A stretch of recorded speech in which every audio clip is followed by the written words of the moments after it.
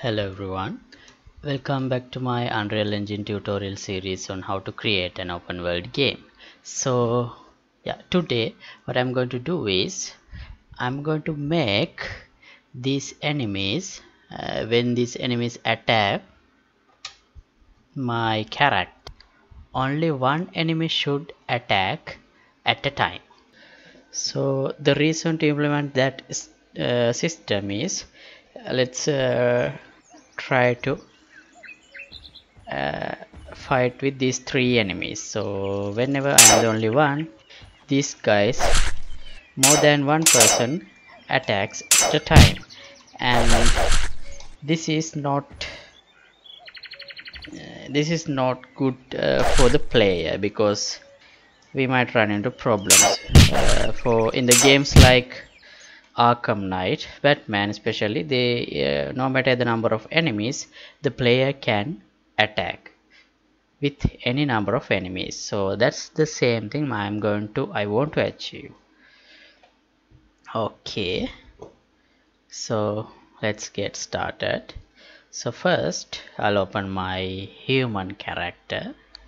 So for those who are not familiar with my architecture of the game, so this 𝐶𝐻uman is the main character class, and this 𝐶Henemy and 𝐶Hplayer are both descendants or the child classes of this 𝐶Human class. So I'm going to do the changes here, that then they will be inherited to the other classes as well, or the child classes as well.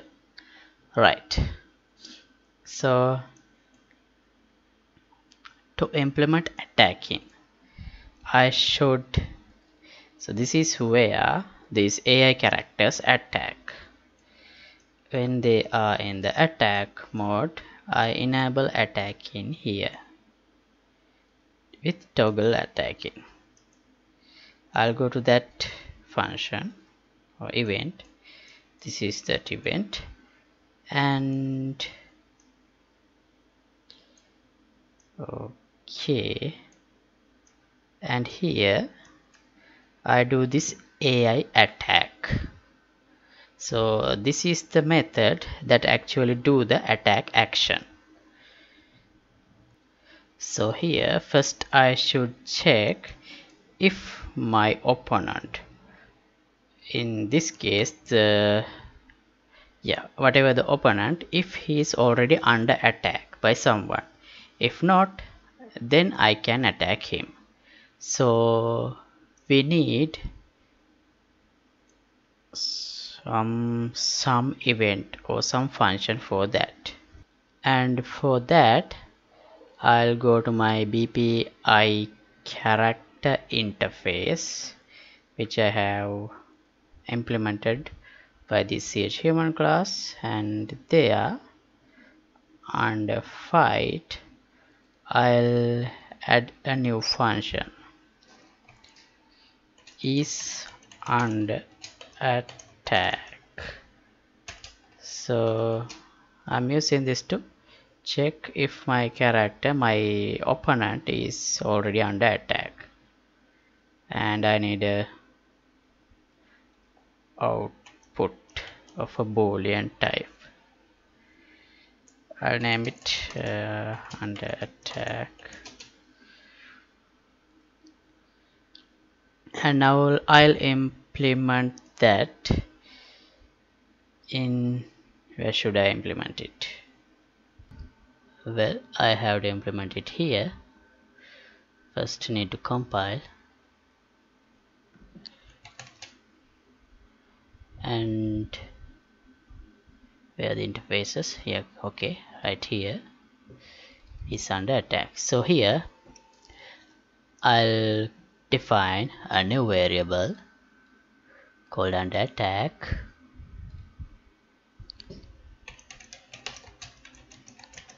like this, and okay, and where should I, okay, default value is false. And for the AI characters, I don't really care about attacking only one enemy at a time. Well, I can do that for AI as well. Why not? So here I need some method too. So whenever this guy is under attack, I have, if this guy or my character is not under attack, then I don't have to do anything, but I have to make this under attack variable to true for us for some time. So for that I'm gonna need another event. Okay, I'll come back to this method here because this part is not done. For now I'll leave it like this, and under fight let's implement a new method, new event. I'll collapse this first. I need some room here. Kick and counter.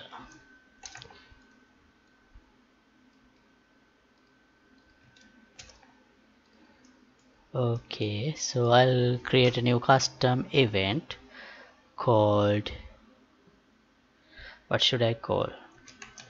Set on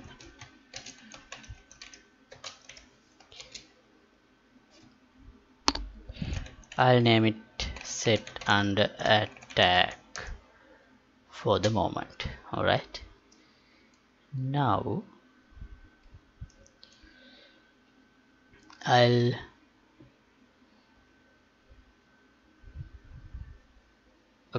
need I'm going to set under attack variable to true first, and then I'm gonna add a delay, something like, actually I'll take this as an input, and after the delay set under attack to false.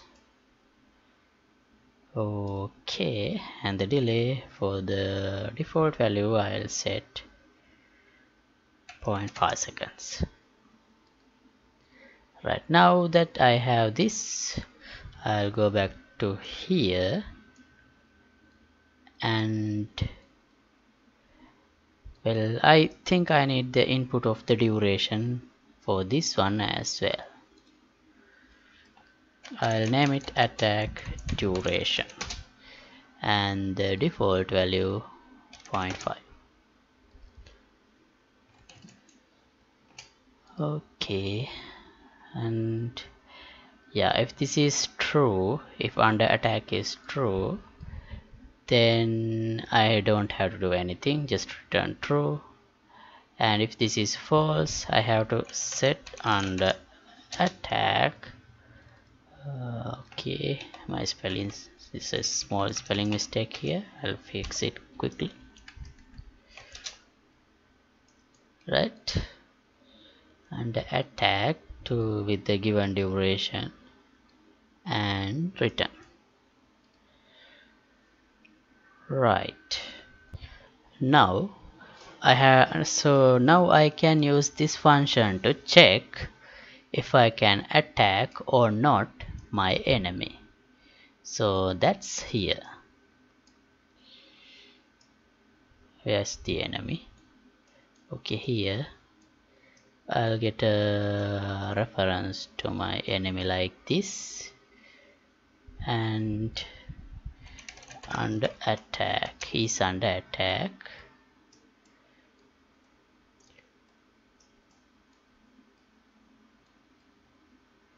I can check it like this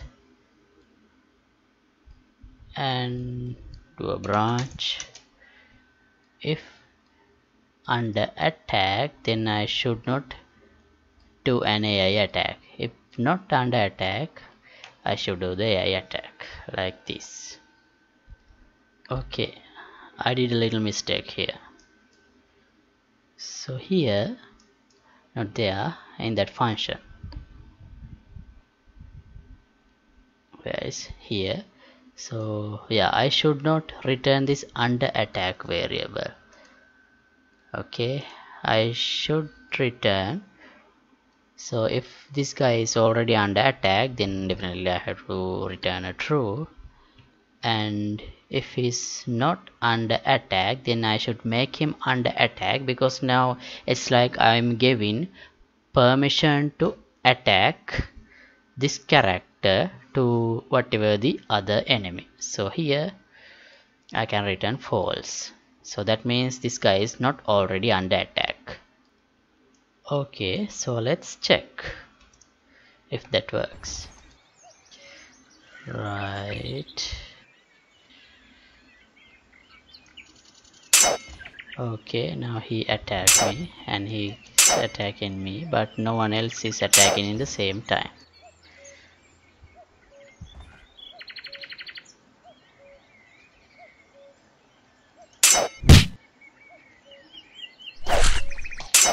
Okay, I think yeah, they are not attacking simultaneously, so I think my system is working.